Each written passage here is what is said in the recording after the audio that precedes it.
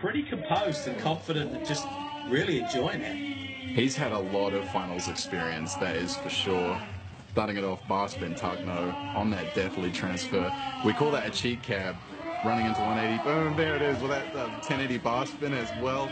You called it, and it was on demand just for you.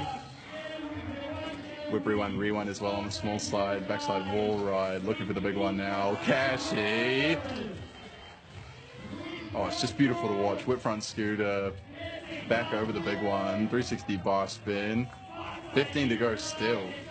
I said about 7 to 8 tricks, but he's really packing them in. Nice turn down. Flail.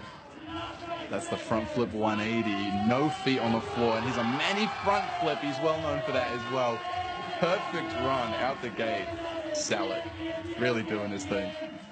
Yeah, you can see that competition experience there really playing up to the crowd as well, and rightly so.